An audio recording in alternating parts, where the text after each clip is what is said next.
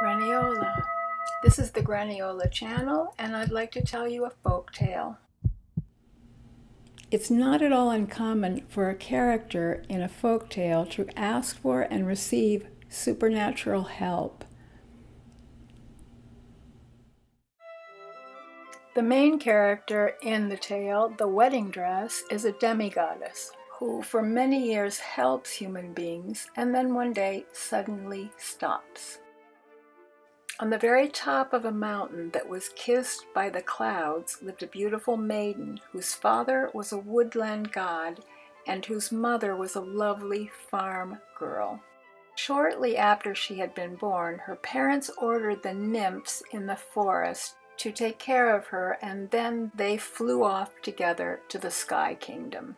Because she was half human and half goddess, as she grew, she could at times look like her beautiful mother, but she also had the power of her father to turn into an animal of the forest.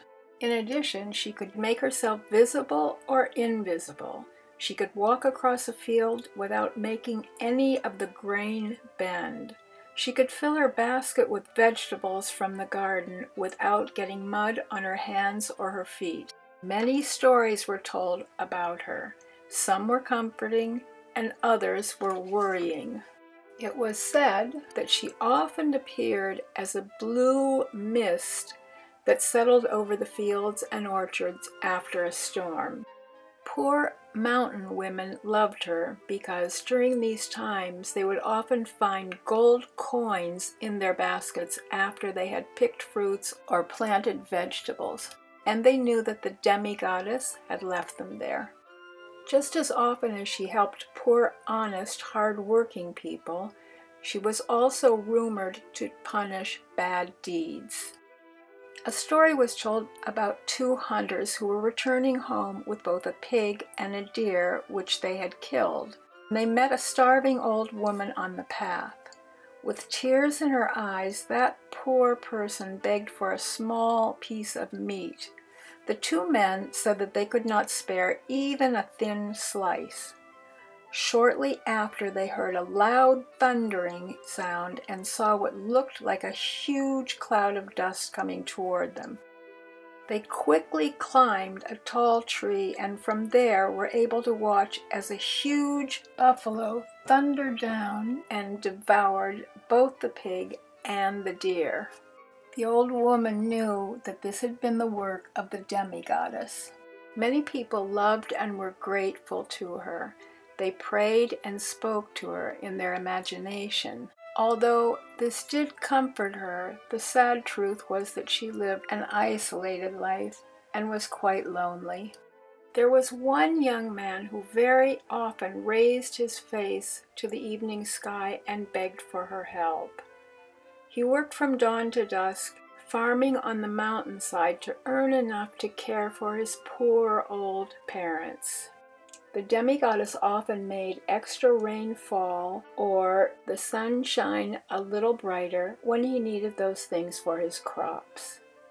When the farmer turned 21, he would be obliged to join the army, and because his parents were afraid of this, they arranged for him to be married to a young girl on the other side of the mountain.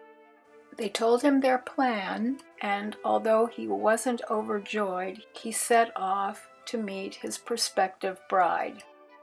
After he had walked a short distance, he found a beautiful young woman standing next to the path.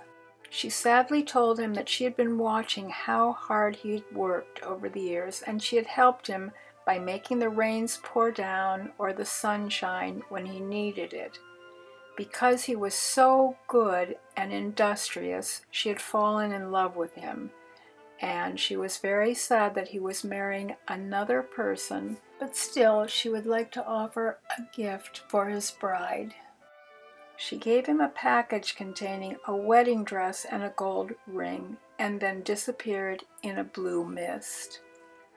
The young man sadly continued toward the home of the girl who would be his wife, but when he arrived and told the tale and handed her the wedding gift, she refused to wear either the dress or the ring. Since the demi-goddess could be visible or invisible, and appear or disappear as she wished, she had seen all that had happened, but neither of the other two knew that she was there.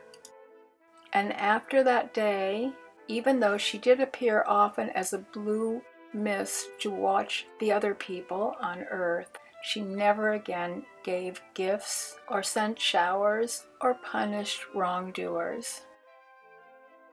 This is a tale that is told in the Philippines, a country which is made up of thousands of mountainous and volcanic islands.